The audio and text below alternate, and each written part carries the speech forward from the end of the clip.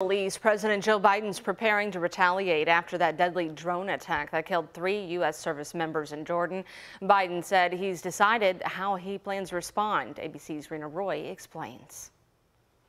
A counterattack expected at any time from the U.S. in response to the drone strike that killed 3 U.S. service members and injured more than 40 others in Jordan last weekend. A senior official telling ABC News that the operation will last several days and hit multiple deliberate targets, most of them inside Syria, including facilities that enabled the initial attack. Though the president holds Iran responsible for supplying weapons for the militants, another official says he's unlikely to order any strikes inside Iran over concern it could expand the conflict. I don't think we need a wider war in the Middle East. That's not what I'm looking for. U.S. bases have seen more than 160 attacks in the region since Israel's war with Hamas broke out in October.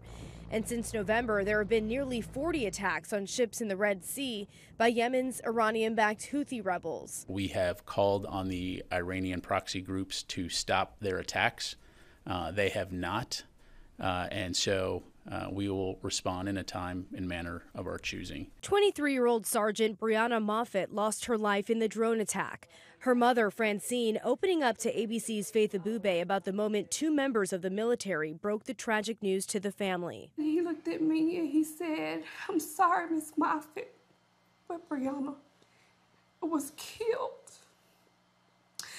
this morning in a drone attack." And I'm like, my baby, you can't take my baby.